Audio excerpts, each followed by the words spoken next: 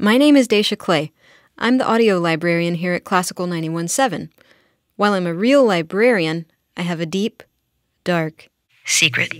I know very little about classical music. I grew up listening to rock, and I know something about jazz.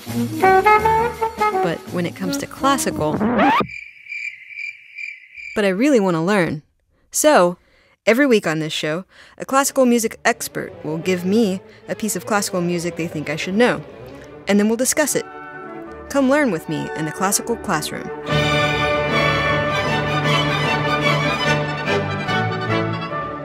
Hello everyone and welcome to the Classical Classroom. I'm Dacia Clay and here with me today is Wu Man. Wu Man is a Chinese pipa player and composer. More about the pipa very shortly. She's known for playing a range of styles, blending Chinese and Western genres, for example. She's played a lot with the Silk Road Ensemble and with the Kronos Quartet. She's premiered work by Philip Glass, Terry Riley, different people like that. She's recorded and appeared on over 40 albums. Among the many awards for which she's been nominated last year, along with collaborators, she was nominated for a Grammy Award for Best World Music Album. The Camera of Houston has brought her and the Shanghai Quartet to Houston to play a concert tomorrow, and we are excited to have her here, her and her pipa here in the Geary Performance Studio with us. Wu Man, welcome to the Classical Classroom. Thank you. I'm so happy to be here. So today I'm hoping that you will teach me all about the pipa because this is the first time I've actually seen one in person, and it is, well, will you describe it? I'll let you describe it. You're the expert. Tell me what's going on with this instrument just physically. Okay, but you're staring at me. I know, but I feel like you can tell me what the different things are. Like, yeah. Well, you see, I'm holding, kind of, hold it straight. Right, like vertically. Yeah, vertically. Yeah. And with the 4 strings. Uh-huh. This beautiful pear-shaped string plucking instrument. Mm-hmm. 4 strings and the tuning is A, D, E, A. La, re, mi, la. Uh-huh. And it has no rosette. It has no hole in the middle. Yeah, it doesn't. There are 2 pieces of the material of this instrument. One is a front piece. Uh-huh. The whole piece is kind of very soft wood. Yeah. Kind of a pine tree. Uh-huh. And in the back, if you see the back, it's a beautiful piece. Wow. 1 piece. Look at that. On the back. That's the kind of a heavy rosewood. It's gorgeous. And so basically only 2 pieces put together, but hollowed inside. Okay. And with the bamboo frets on top. I see. So that makes the sound, as you mentioned, there's no kind of like a guitar, there's a bigger sound, sound hole down in the face of the instrument. So that's why the color of the instrument sound very different than guitar and other string plucking instrument. It's very kind of outgoing, the sound, Mm-hmm. Yeah. None of the sound gets swallowed by the instrument. Yeah. Yeah, I see what you're saying. It's all out. Yeah. What's going on up at the very top of it? So you've got these huge, on a guitar you have these little tiny sort of tuning knobs. This has huge tuning knobs, and then at the very top, this big kind of ornate thing. It looks like it has a dragon. It's a dragon head. Yes. That's so cool. Huge 4 tuning, what's called that? Big tuner, and then with a dragon head. That's the design. This particular one, I have a dragon head, but it depends on different design. Sometimes just when Chinese characters, music, or some kind of a flower, or some kind of animal. So that's not necessarily. It's just sort of aesthetic. It's decoration. just a decoration. Okay. In the traditional form. Got it. It's very cool. Well, tell me about its origins. Where did it come from? Has it changed over time and all that kind of stuff? Pipa existed in China around 2,000 years and was introduced to China from Central Asia, from Persian. Mm-hmm. So actually this instrument related, came from same family of Middle East wood. Yeah. Perhaps European lute and Indian sitar. So, Chinese we call pipa, and in Japan they call biwa. So it's came from same family. I see. But over those 1,000 years, Chinese developed this version of pipa. So this is the culmination of many years of evolution. Yes. Gotcha. If you see old painting or some old statue in China, old painting like a couple thousand years old statue, you will see people holding horizontal and with a bigger plectrum play. And somehow Chinese developed holding a vertical right, and yeah. with the 5 fingers on the right hand to play. Yeah, I see you've got when you came into the studio, you sort of taped these crazy looking, like, I don't know. Ugly looking. Nails onto the ends of your playing finger. Yes, I have special plastic fingernails on 5 fingers on right hand. And they use just medical tape taped on. Yeah. This is a modern way to play this instrument. In older days, probably before 1950, and people still use natural fingernails. The reason we changed use those plastic pick, basically like a pick, right? Because we changed the string. Oh, yeah. I see. And they're like harder on your nails? Yes. Okay. Older days, we use silk strings, but very soft. We never see that version. Right. It's only from a history book, say, silk strings. But we do have a nylon string later on, gut nylon, and 60s started to use metal strings. So that's the reason the right hand, we have to use some kind of pick. Yeah, or it would be murder on your fingers. Exactly, we cancel the concert. Yeah. So is the pipa commonly played in China? I mean, they're clearly not common here, but in the States, but it's common like a guitar here. Really? Oh yeah. That common? Yeah, very common. Probably even more common. Huh. Yeah. It's one of the most popular traditional instrument. We call classical, Chinese classical instrument. Yeah. Why we say classical? Because it's not folk instrument. It's more intellectual in some way, in older days, older tradition. Right. So very common when I started learning, mid-70s, later 70s, most of the kids in China, we all learn traditional instruments. So pipa was the one of the popular, but today is still thousands of kids learning this instrument. Well, what makes it unique from, we've kind of talked a little bit about what makes it unique from other stringed instruments, but for lack of a better way to put it, what can it do that a guitar can't do, or that a mandolin can't do? So many things you can do on this instrument. Okay, first of all, I want to introduce you the style. Okay. Or would you say the personality of the instrument? Very Chinese. If we have my left hand, you already hear something bending notes and quiet kind of style, lyrical. We call lyrical styles like this.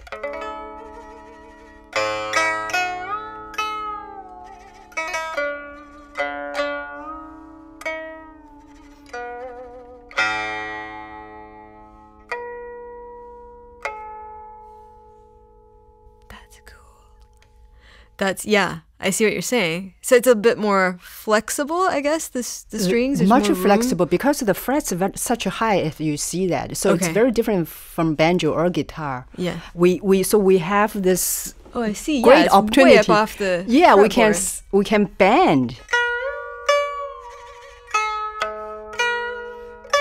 We can bend it that high. Yeah.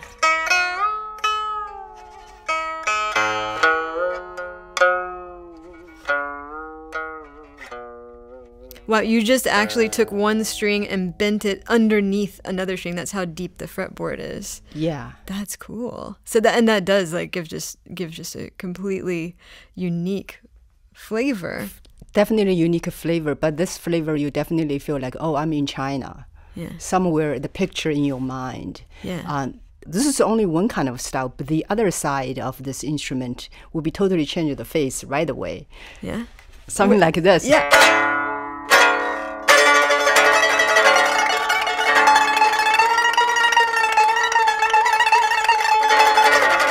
So wow. I know, like rock and roll. Nice. That's great.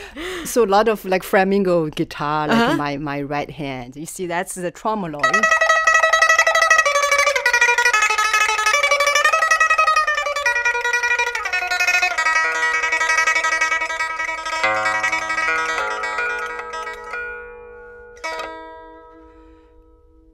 So this kind of technique in a lot of guitar, mandolin, we all have this, how you keep the, we are plucking instruments. Yeah. So how you keep the long notes, like people have bow, they're bowing, but we just use the tremolo to have the big line. Yeah. Singing, like a vocal part. But I think a pipa, the tremolo, it's such a unique technique. Mm-hmm. Yeah. That sort of, I don't know what you call that, the like constant plucking. Yeah. We call tremolo. We call in pipa, we call 轮子, like wheel. Yeah. Continually. So, 5 fingers. Going faster.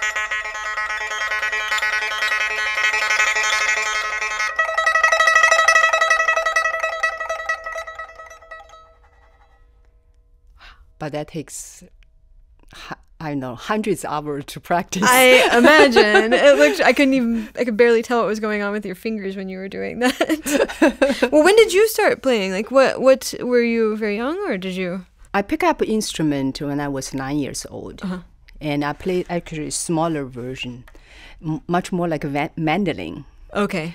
But the same shape. Yeah. Also another traditional instrument. And then when I was 12, and my teacher said, well, why don't you switch to bigger one?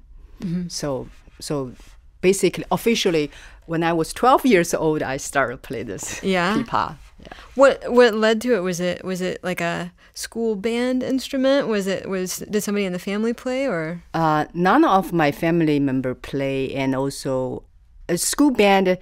I started play later when I started play. Okay. So my parents actually picked up this instrument. Oh, yeah. Okay. They all music lover, and they wanted me to learn something. So they thought that this is, as I always say, this beautiful shape, like very feminine.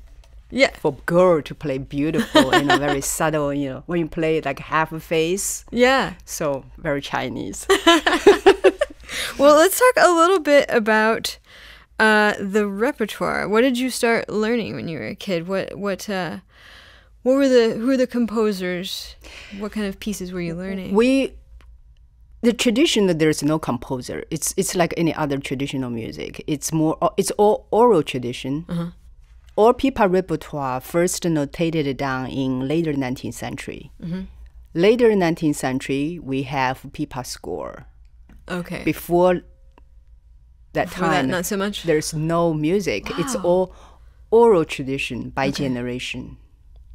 Wow. Yeah, it very much like other tradition. Besides the Western classical music, we have a composer to write. But a lot of culture, they don't have sort of a composer. Mm-hmm. Composer kind of very 20th century. So you were learning stuff that was only recently written down. Yeah. Stuff that my generation learned all from that book. I see. That pipa book. Yeah. So it's all already have a notation, but there's no composer.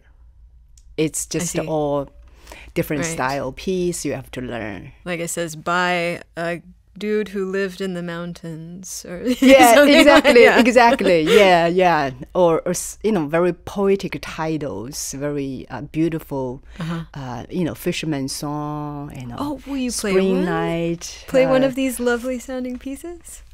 Flute and the drum music at the sunset. Oh, play that one. Can you play it? Oh yeah, I play like short. Okay. Short.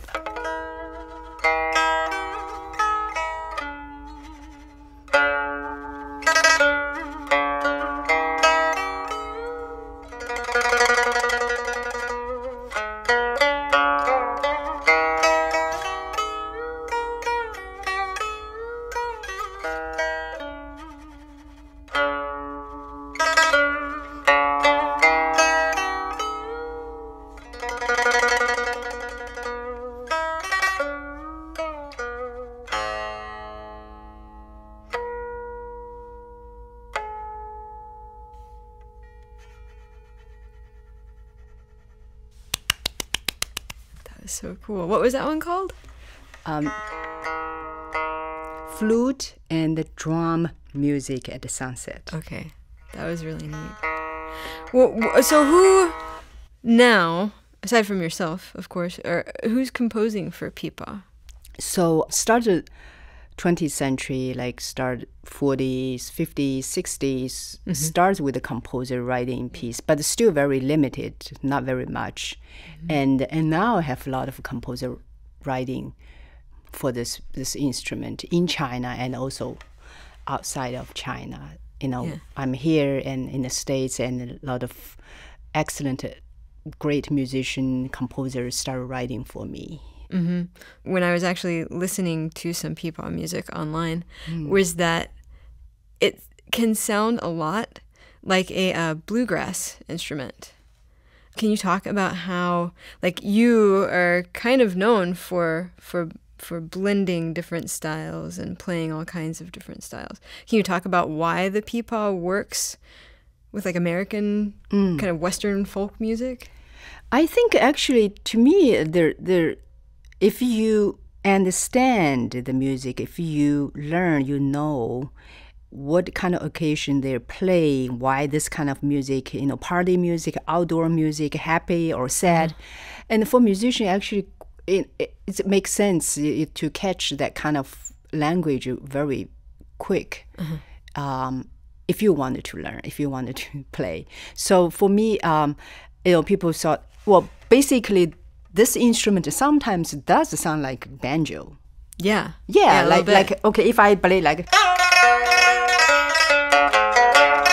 very much, very much like in some way like a Chinese banjo. So that kind of related, similar music language. So that's easy to people think, oh yeah, people could play bluegrass. Yeah. So that's how I involved. And also, again, sometimes like blues.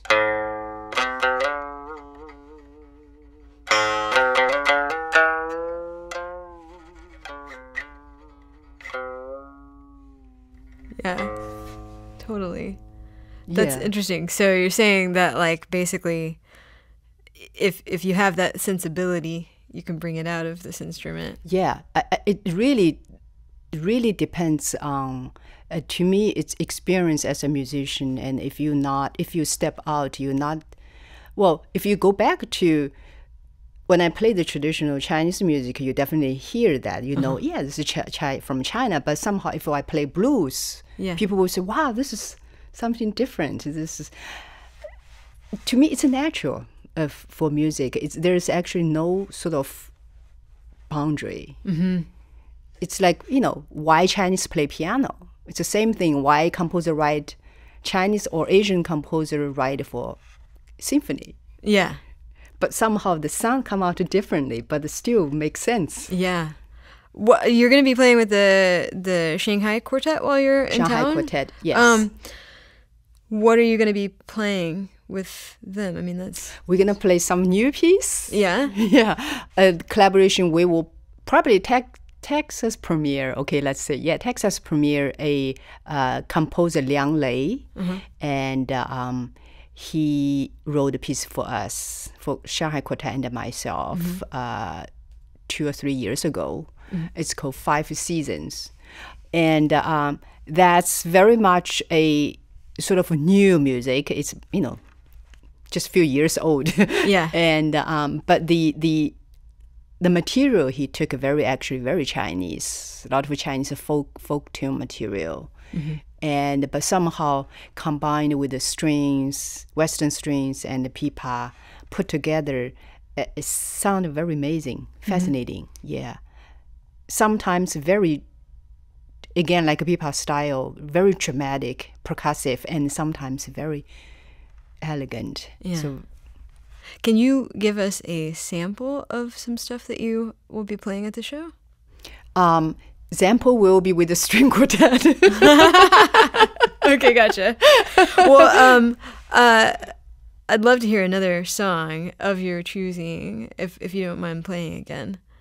Sure, I could play some sample, but my part, maybe, the composer Liang Lei, he used the dramatic part of the Pipa style. He used very percussive sound in this piece. And there's one little part, the Pipa has little kind of like solo, some very quiet.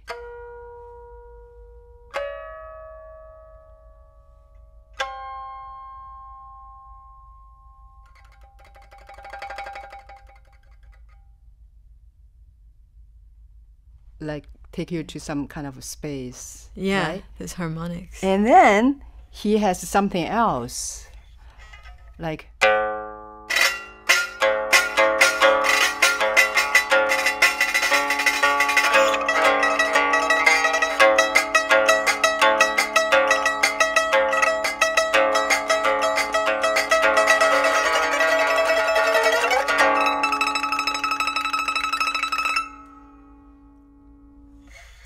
So this is actually very traditional Pipa repertoire. Pipa, we have that kind of style. Yeah. Imitated the drum.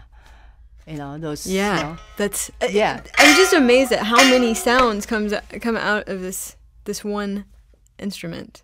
Yeah. It's amazing. Yeah. What? Okay, so since you're so well known for playing this instrument, and you travel all over the world. You kind of act as an ambassador for this this instrument. What do you want people to know about it? I guess it's kind of a big question, but yeah, it is a bigger question. But yeah.